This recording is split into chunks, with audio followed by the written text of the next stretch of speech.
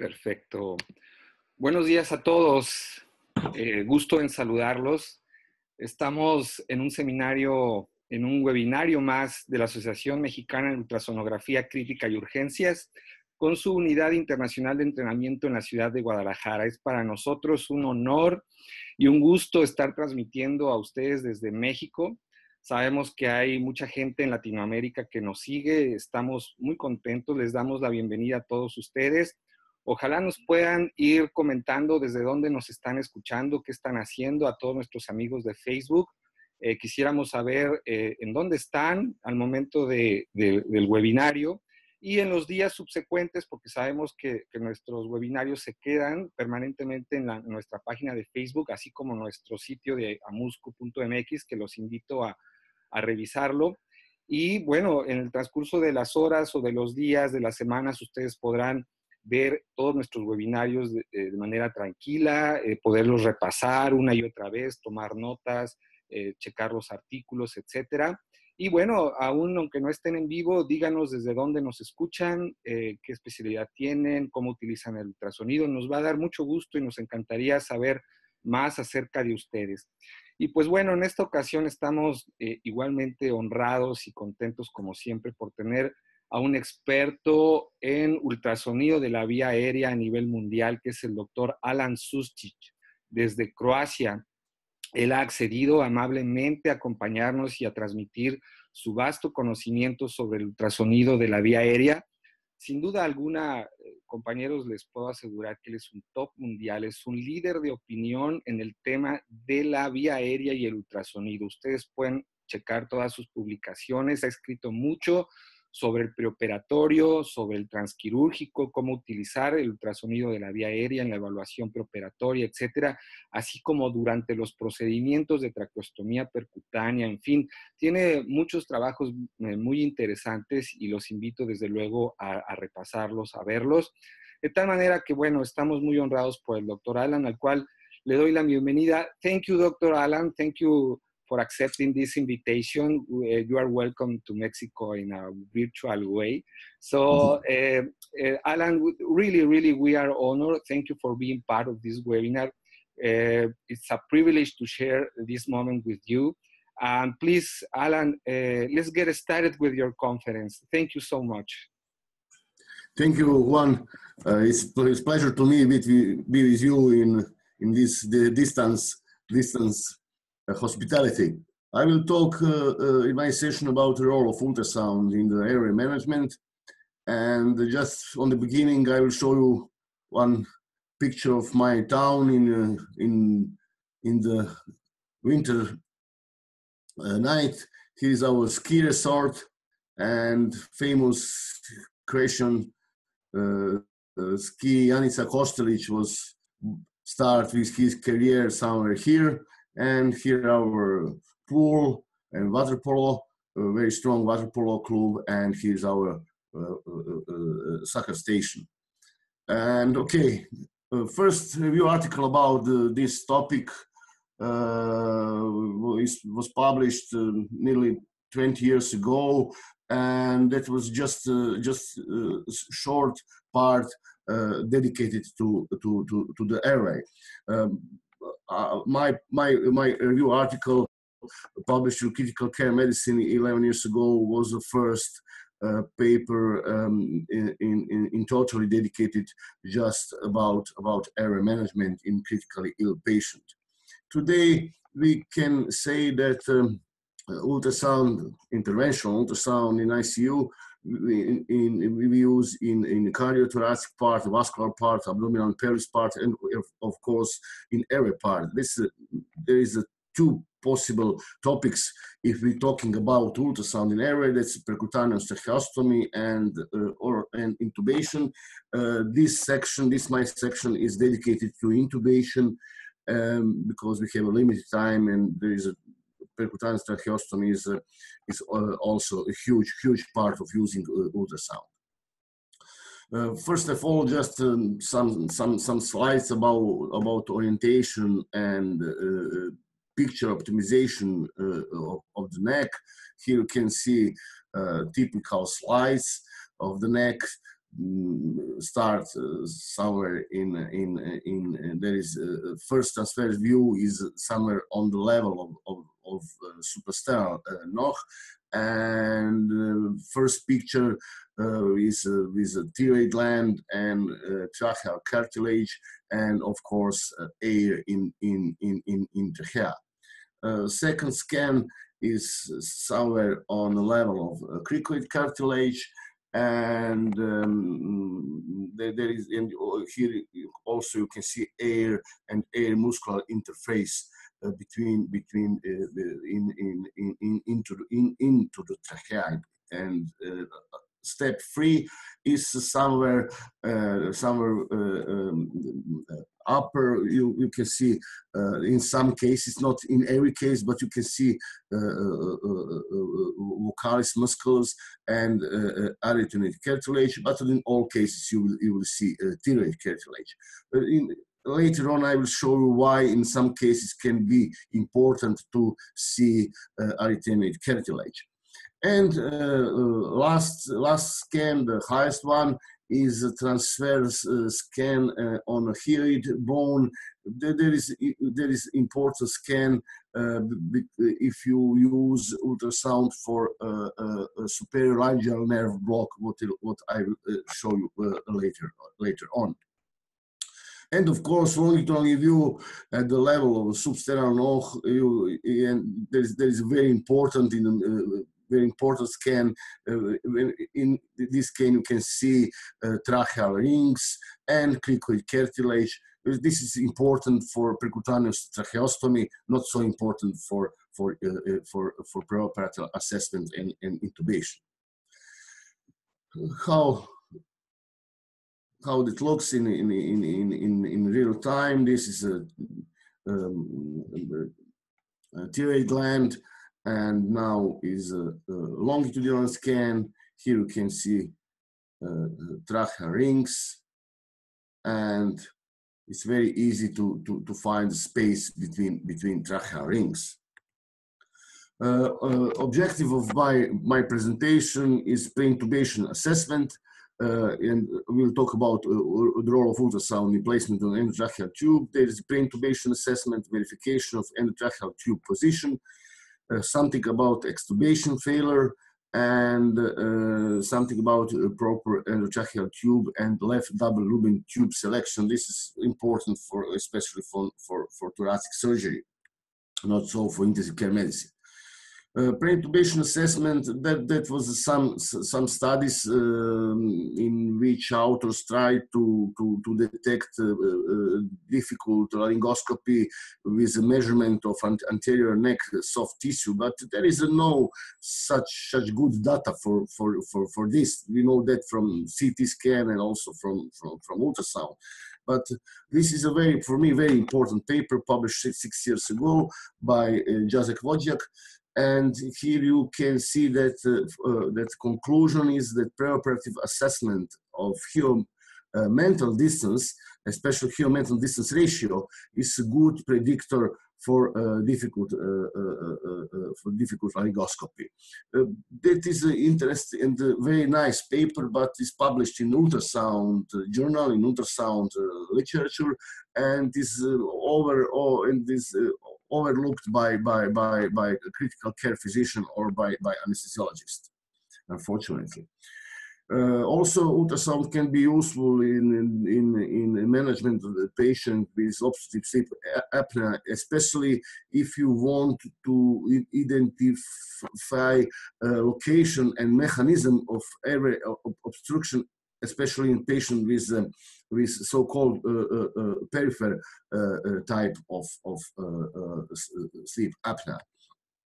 Of course, all kind of pathology on the neck is very easy to see with ultrasound. This is clear. This is also interest paper and very useful in everyday practice. This is a paper published by Mike Baiwais and about detection of gastric fullness in emergency room in pre-intubation assessment of a patient with in emergency department, and this is very, very useful and very easy. But this is also useful for anesthesia, in preoperative and assessment of obstetric patient. And here you can see that combination with airway assessment and gastric volume assessment is very useful in preoperative detection of potential airway management problems in this especially complicated patient from airway management point of view. Also, with ultrasound, you can detect some foraging bodies, and in this case, this is a coin. And this is a very important philosophy when you use ultrasound in airway management. It's meaning if you can see something in digestive tract that is not in respiratory tract, this philosophy is useful, and you will see later in some other circumstances. Also, in some cases, it's possible to detect so-called A-line described by Daniel Lichtenstein, and this A-line are practically pathognomonic for aerodigestive tract injury, because they are talking about subcutaneous emphysema, and it's very dangerous situation, for, as you know, in emergency department. Also, some other, you can see trauma of thyroid cartilages. This is a paper published 4 years ago in Care Medicine, and it's clearly see a fracture of thyroid cartilage. Very nice picture with ultrasound, a nice presentation with ultrasound. Also, what is useful, there is a superior laryngeal nerve block. If you prepare patient for awake intubation, or you have some situation that the patient is awake but with a tube, and this is a nice paper about this topic, about a superior laryngeal nerve block with ultrasound. Here is a hyoid bone, and just below hyoid bone you will see arterial findings, and here is superior laryngeal nerve. It's a very, very, very useful and very, very easy. My suggestion is to try this block. Is very easy to perform it. I will talk something about verification of endotracheal tube position. As you know, in Europe is gold standard is capnography, but capnography have in some circumstances is not so precise, and capnography failed to provide direct anatomic evidence of position of endotracheal tube. Story started 14 years ago by Chinese group of authors, and the first idea was that if endotracheal tube is in a correct position, that you will see a bilateral motion of diaphragm. And if is what's meaning you have equal expansion of bilateral lungs. If you have nothing, that's meaning that endotracheal tube is in the esophagus. If patient is already paralyzed, the esophageal intubation will result something what we can say paradox diaphragm, or even a reverse motion of the diaphragm. This idea is very shortly after this first publication published in Pre-Hospital Disaster Medicine by Andy Kirkpatrick group, and that was a very, very nice idea for using ultrasound for verification of correct endotracheal tube position. If you see lung sliding in second or third intercostal space on the left side, that's meaning you have ventilation of the left lung, and if you have ventilation of the left lung, that's meaning you haven't esophageal intubation or right main stem intubation. It's a very easy, and it's very useful for everyday practice. What you looking for this sign. You're looking for a lung slatting, and if you have lung slatting, this meaning that there is ventilation of this part of lung. If you have that on in front, this meaning between if you see that in between second or third or fourth intercostal space, this meaning you have a proper ventilation of that side of lung. Also, this is possible to fill the esotracheal tube cuff with saline, and in that case you will have maybe some better visualization. If you have right main bronch mainstem bronch intubation on the left side, you will see something what we call lung pulse. It's a transition of heart pulsation on the lung, and it's similar with ECG. And this is a sure sign that your tube is so deep. This is earlier I said that there is a philosophy is something is in the digestive tract that is not in the respiratory tract. This is a paper, and this philosophy this is published in a citation by a Taiwan group of authors. This meaning true. It's meaning tracheal rapid ultrasound examination, and what you can see here. There is esophagus. Here is a tube in esophagus. That is meaning tube is not in trachea. That is a very simple philosophy, very useful. You will see later on. And there is some Turkish authors published in ultrasound medicine. They use this philosophy, and they found 100% of tracheal placements and 100% of esophageal placement of endotracheal tube. It's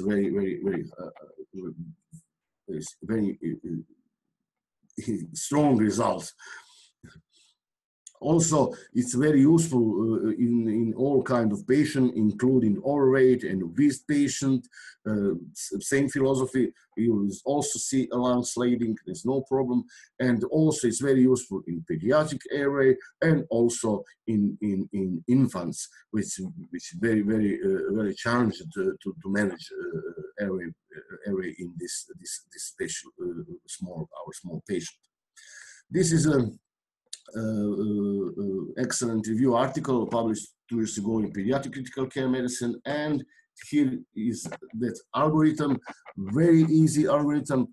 That is meaning if you have something what you can call like a double tracheal sign, this meaning trachea, and here is esophagus. This is esophageal intubation, and of course you need reintubation. If you find that esophagus is empty, there is meaning if you have positive movements of right and left side, this is proper position of the tube. If you have movement on right side, but you have no movements of left side, that's meaning you have no lung slatting on left side. This is a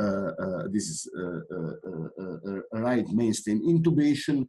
And if you have not movements of both sides, that is esophageal intubation or some other kind of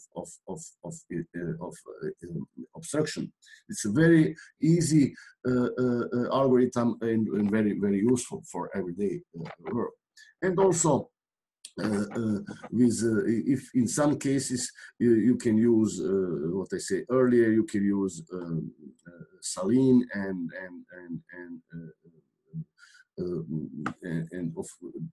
you will have very nice visualization of cuff. In some cases, it can be useful, especially that can be useful in case when you're performing percutaneous tracheostomy. Ultrasound examination can replace fiber optic examination for confirmation of position of laryngeal mask array. This is how you will see correct position. This is the correct position, and this is why I said earlier that it's important in some cases to detect arrhythmic cartilage if they are in the same line. This meaning that position is of laryngeal mask is correct. If you have something like this, This is meaning that there is not correct position, there is some angulation of lining dye mask, and of course you can make reposition of laryngeal mask in some like this case. Left double lumen tube position is very important from thoracic anesthesia and thoracic surgery. In some very uncommon cases can be useful in intensive care medicine, but very rare. But in thoracic surgery is very important. And we analyzed we add a brief ultrasound examination to clinical assessment, and gold standard, of course, was bronchoscopy, and we found that our accuracy for exact position of left double lumen tube was nearly 90%. This is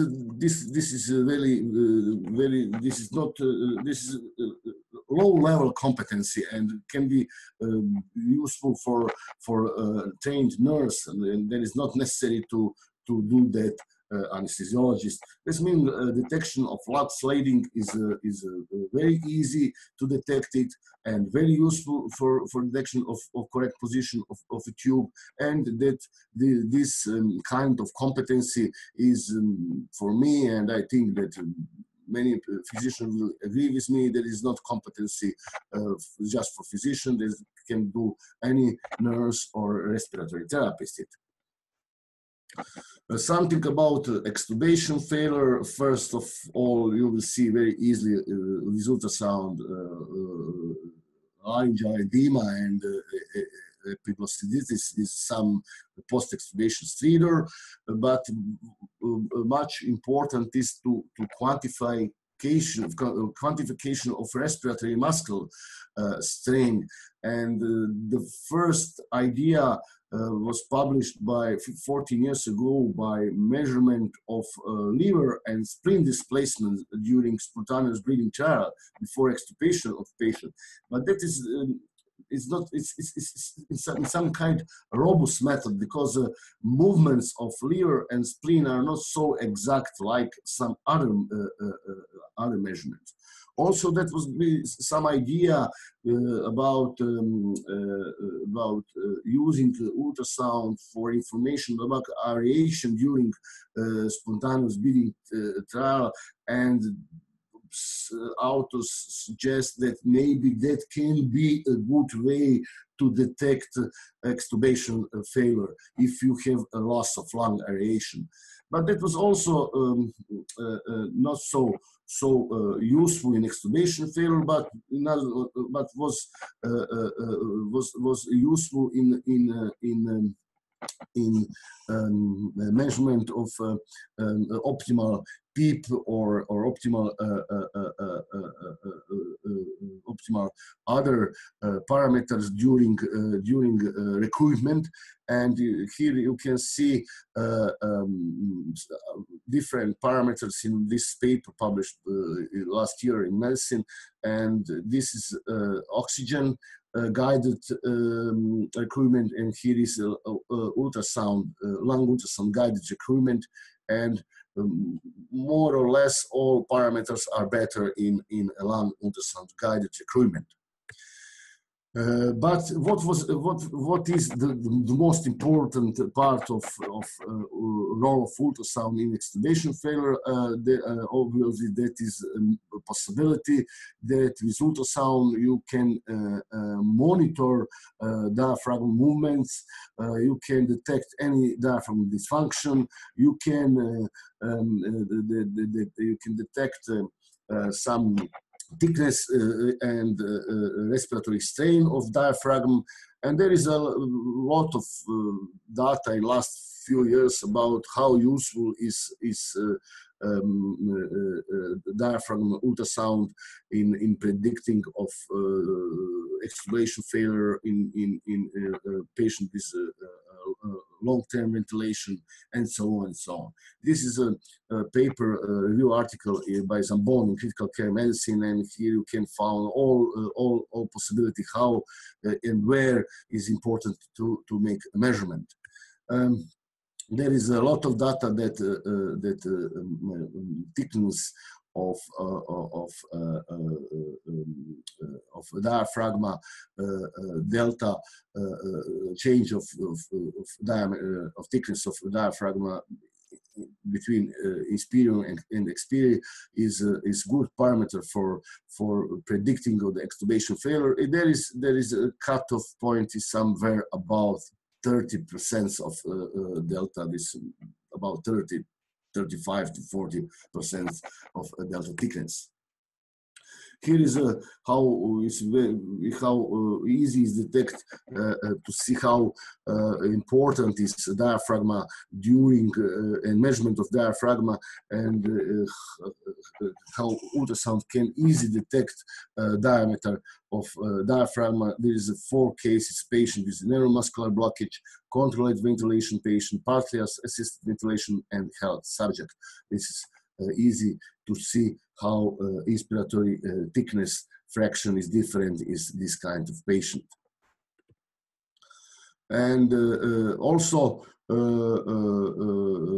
this is another review article by Zambon. This is in European literature in care medicine, and also not just diaphragma excursion is useful. You can also here very measurement excursion on the end, on the far side, and this is maybe easier in some cases if you have a patient in difficult position, or I don't know, in some other circumstances. And on the end of my presentation, I will send something about proper endotracheal tube and double lumen tube selection. Size of the tube is very important in our small patients, in infants and in children, especially in infants. And in this paper published 8 years ago by Shibasaki, there is clearly show that endotracheal tube selection in children or infants is ultrasound is extremely useful to predict optimal number, optimal size of tube. Also, same is with left double lumen tube selection, tracheal diameter measurement by CT scan is in direct correlation with the tracheal diameter with ultrasound, and there is a well-known guidelines according to Brodsky and Cho, published 30 years ago. And if you use tracheal measurement, you can use it on same way like MSCT diameter, and that is this meaning you can choose a proper number of left double lumen tube. What is very, very important in everyday practice in clinical circumstances, because if is a tube so small, you have a leak of air and you have not adequate collapse of lung. If is a number is too big, you can make a rupture of Broca rupture, what is a disaster during anesthesia. Okay, this is some take-home point. Mine that ultrasound is excellent for air management, but largely overlooked today by anesthesiologists and by intensive care physicians and critical care physicians same. And I think that is a very strong tool for our everyday work. Ultrasonography including pre-intubation assessment, position of tube, prediction of extubation failure, and determination of proper size of endotracheal tube. Okay, that will be. This is some chapter published last year or 2 years ago in book Respiratory Medicine. There is all about ultrasound and airway management.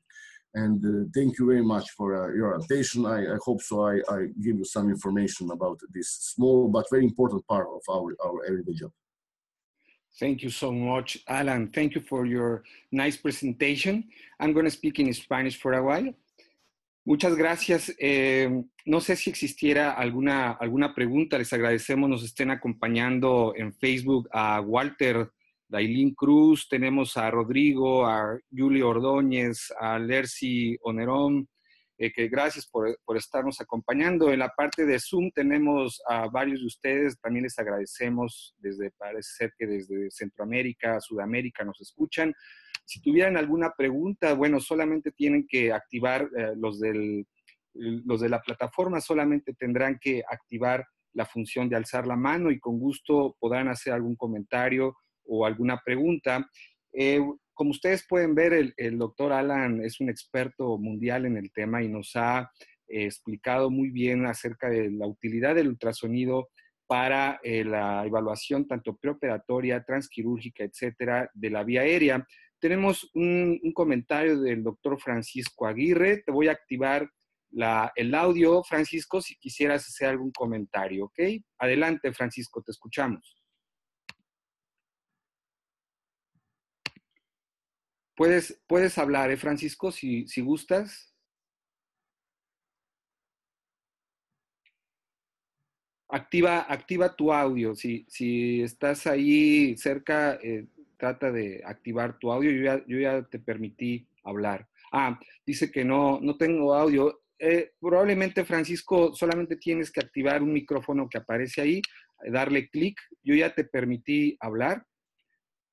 A ver, inténtalo nuevamente, Francisco. Y si no puedes, bueno, lo puedes hacer por escrito y como de todos modos yo se la haré tu pregunta al doctor Alan, desde luego. Sí, desde luego, Francisco, puedes hacer la pregunta por escrito. Adelante. Adelante, Francisco. Puedes hacerla por escrito. Muy bien. Bueno, mientras esperamos que el doctor Francisco nos haga su pregunta, Dr. Alan, I have a question for you from the audience, Alan. And there are some papers about the usefulness of airway ultrasound, about the extubation. It can be useful to predict extubation failure or even to predict laryngeal stridor. I don't know, Alan, if you have some information about this, because apparently we can even measure the size of the air column in the trachea when we deflate the cough. Do you have some experience about predict laryngeal stridor by using the airway ultrasound, Alan? I personally have not that experience because I am working in adult ICU, where it's not so important. And if you have some problems with airway management after extubation, but I was working with my friends from Italy who are working in pediatric ICU and especially in infants, and they are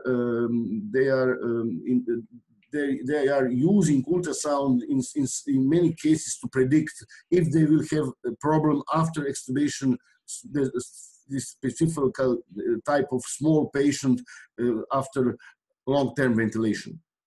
Oh, perfect. Thank you, Alan. There are other questions from the audience in Facebook. I'm going to speak in Spanish and then I'm going to translate you, okay? Dalia García nos pregunta cuál es la experiencia en extubación respecto a la excursión diafragmática en pacientes sépticos.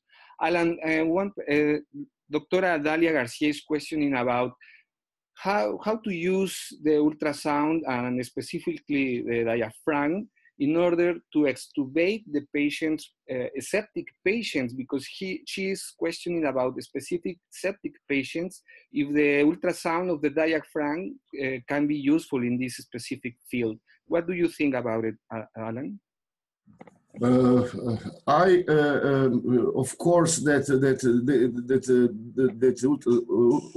ultrasound measurement of diaphragm thickness during inspiration is very useful in all kind of patients, including the septic patient. But in my practice, I found that that information are important in patient with long-term ventilation patient with in which you have a problem to wean in patient where is weaning, where you have a serious weaning problem, especially in COPP patients. Perfecto, Alan, thank you so much. Asociación Mexicana, estamos, puedo dar audio, si gustas hacer el comentario, ya te activé el audio. ¿Qué tal, Juan? Buenos días a todos. Hola. Tuve problemas de conexión al principio, soy Arnulfo López. ¿Qué tal, Arnulfo? Como me di de alta. No te identifiqué. Sí, aparte estoy un poco enfermo. No te preocupes. Muchas gracias al doctor Alan por su brillante exposición, aunque me perdí los primeros minutos, no sé si habló de la traqueostomía percutánea, por ejemplo, o el manejo con ultrasonido de la intubación retrógrada. Ok, ahorita se lo preguntamos como quieras. De hecho, también hay una pregunta en el chat de eso, ahorita la hacemos. Dime. Quisiera saber la utilidad que le he encontrado a la visualización del tubo endotraqueal. Ajá. Con ayuda del globo o sin el globo, de la posición del tubo para hacer la punción de la traqueostomía percutánea. O sea, en lugar de la broncoscopía, vamos, ¿no? Sí, para visualizar la colocación. Ajá. O el tejido alrededor del tubo endotraqueal para hacer una punción más segura, ¿no? No darle alguna estructura como la tiroides. Ok, perfecto. La utilidad del ultrasonido para visualizar estos tejidos o el tubo endotraqueal para localizar el punto de punción. Okay, perfecto. Dr. Alan, he is questioning about the usefulness of the airway ultrasound. If you have some experience, please let us know about if you have some experience visualizing the tissues around the trachea or even the placement of the tube with ultrasound, even instead of the bronchoscopy, because we know the bronchoscopy is worldwide use for doing tracheostomy, percutaneous tracheostomy. But we would like to hear you, Alan, about your experience by using airway ultrasound in tracheostomy, percutaneous tracheostomy. If you have found useful to use the ultrasound to visualize the tissues around the trachea and specifically the place of the tube. Do you have some experience, Alan? Yes, in fact, when I was performing this presentation for this webinar, I didn't know what is the topic of your interest, and I choose endotracheal tube placement, but there is the same lecture about percutaneous ultrasound guided percutaneous tracheostomy. I found that ultrasound guided percutaneous tracheostomy is extremely useful in any cases, and we choose ultrasound, especially pre-tracheostomy examination of the neck practically routinely in every patient, because all vascular structure or any other problem, especially vascular structure on the anterior side of the neck, you will see very easily with ultrasound. And I think that the pre-operative pre-tracheostomy examination of neck should be a standard of care in every ICU. Right, Alan, but do you use the ultrasound specifically during the procedure? I mean, at the same time you are placing the tube and doing the tracheostomy, at this moment you are using the ultrasound to identify structures or only before? Routinely we use routinely ultrasound just routinely in everyday practice, just for pre-operative ultrasound examination, ultrasound neck assessment. Okay. But in difficult cases, in cases with unclear anatomy, or in cases or in overweight in patient, in obese patient, we in some cases, we use so-called ultrasound guided tracheostomy in real time. That's meaning we make a puncture of trachea under ultrasound control. Exactly, the puncture. You use the ultrasound during the puncture of the trachea, right? That is same technique like ultrasound guided vascular access. We use that ultrasound guided tracheal access. Exactly. And in your opinion, Alan, is it necessary when you are using the ultrasound, airway ultrasound, is it necessary to use the bronchoscopy, even if you are using the ultrasound, or the ultrasound of the airway can replace the use of bronchoscopy? In my ICU, ultrasound is practically replace bronchoscopy. But there is many colleagues in Europe who use a combination between both methods, ultrasound and bronchoscopy, and this is, of course, maybe the best way for that you are sure for any patient. Right.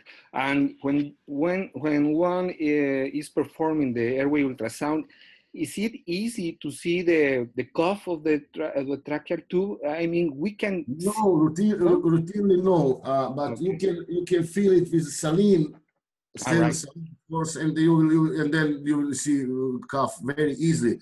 That can be useful in percutaneous tracheostomy, where you need to know where is the tip of the tube. Right. Okay. Very well. Well, someone, Francisco Aguirre, is questioning about if you have experience about the ultrasound, the airway ultrasound using for placement of cricotiroidotomy. Alan, do you have some experience by using ultrasound or airway ultrasound for cricotiroidotomy? In our hospital, in emergency department, there is a standard to use ultrasound pre-operation examination of the neck when you are doing cricostomy. This meaning also philosophy is the same like philosophy with percutaneous tracheostomy. Right, very, very good. Alan, can you please show us again your slide about the preoperative assessment in order to see in detail how to assess the airway previous to the surgery? Do you have some slides, some pictures about this?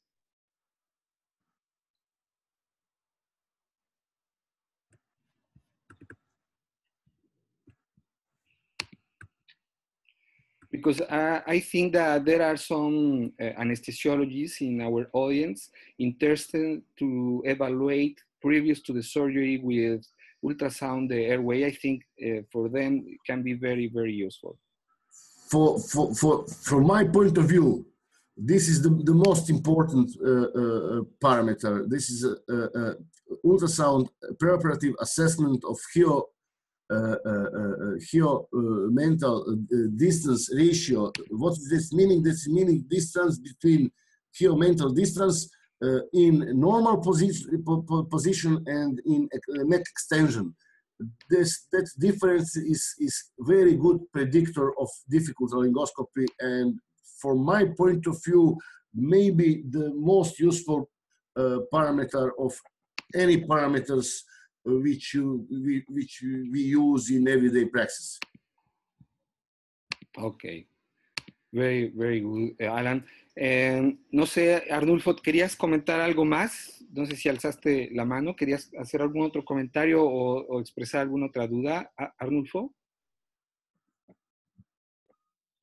No, muchas gracias, Juan. Creo que sea, digo, por accidente. Gracias. Okay, very, very good, Alan. Well, this is a very, very nice presentation, Alan. We really appreciate it. It seems that there are no questions, there are no comments anymore. So, well, I'm gonna ask you, Alan, do you wanna say something for the Mexican audience, I think there will be more anesthesiologists day after watching this presentation. And could you please give us some commentary or encourage to our anesthesiologists for using airway ultrasound, Alan? I really think that the best take-off point, take-home point of this presentation for me is this paper I published 2 years ago about ultrasound, and the conclusion about was that is extremely useful method, but largely overlooked by anesthesiologists. And my suggestion is to my colleagues, use ultrasound, and you will find that it's really useful tool. Thank you so much.